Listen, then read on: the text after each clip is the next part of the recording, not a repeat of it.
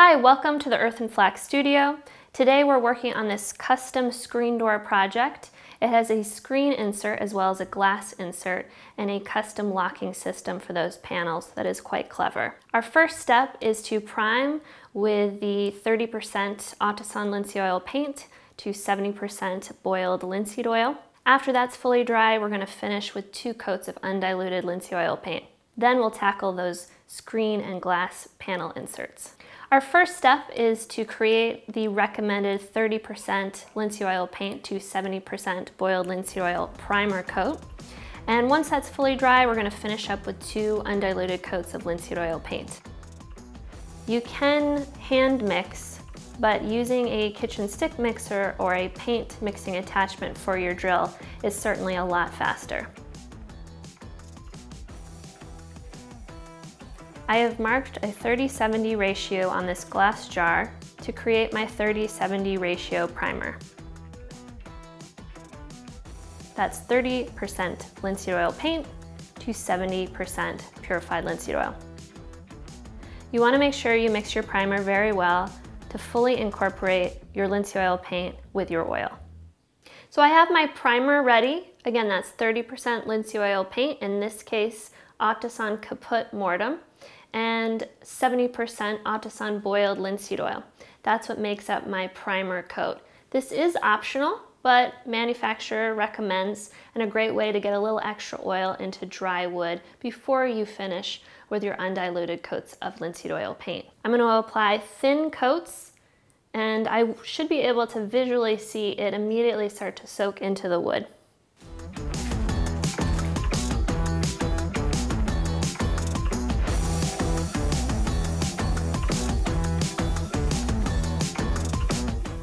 A little goes a long way, so you want to stretch out the paint even when you're applying this primer coat, which is really a linseed oil stain,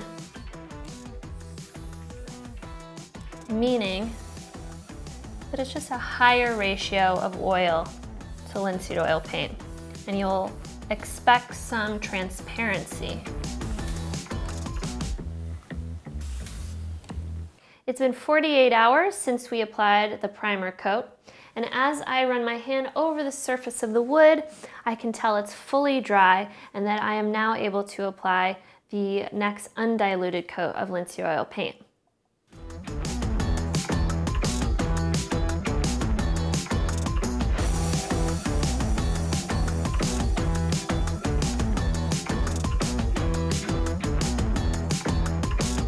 One tip when working with linseed oil paint is to watch excess paint that might be pooling in your edges or corners. Even if it's a few hours after you finish painting, you can go back and check, see if that excess paint is kind of built up, and brush it out before you leave it to dry fully. Generally, you're going to be using a paintbrush and consequently have brush strokes. I think this is a beautiful thing. It shows that it is hand painted and not a spray finish, and something we should embrace. When you're applying, keep this in mind and follow the wood grain as well as the structure of whatever you're painting, in this case, this screen door. It's been a little over 2 days, and our first coat of undiluted linseed oil paint is fully dry.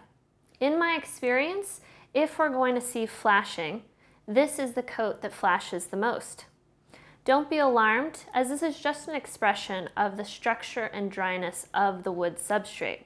The key to avoiding excessive flashing is to apply thin, even coats and make sure that initial coat is fully dry before you apply the next coat. Sometimes if you're in a hurry, I've had folks rush to put that next coat on before their first coat is fully dry, and they end up with this thick coat of paint that takes forever to dry, and you might even see that flashing continue. We want to efficiently build up the layers of paint and build that paint film, and this will avoid flashing continuing from coat to coat. I've mixed my linseed oil paint really well, and we're going to follow the exact same steps that we have. Thin, even coats across the entire surface, watching for even, consistent brush strokes.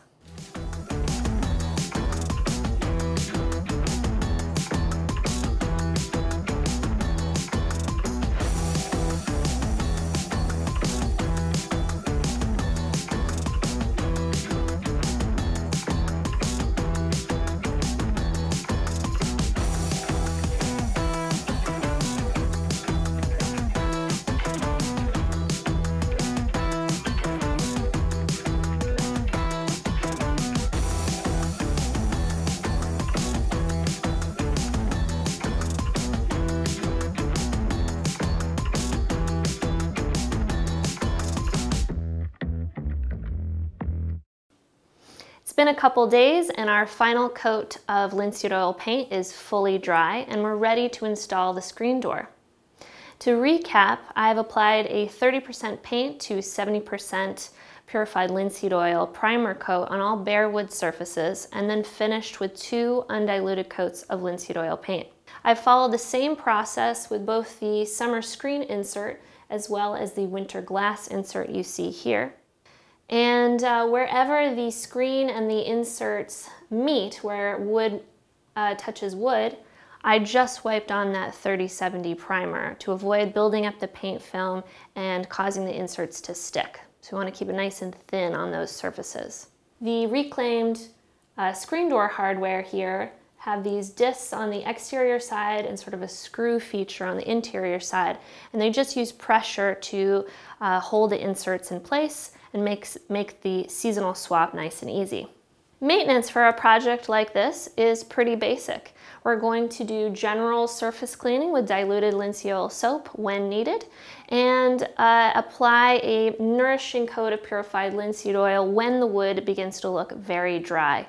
This will be based on exposure, certainly UV exposure, and when we see that visual cue, we know, okay, in the next couple of years I should really get a maintenance coat of purified linseed oil on there or a maintenance coat of paint.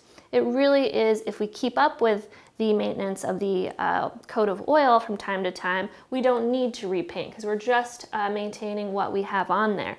If kind of years pass and we haven't gotten into it in a while, sure, a maintenance coat of paint will be certainly appropriate to maintain that surface protection.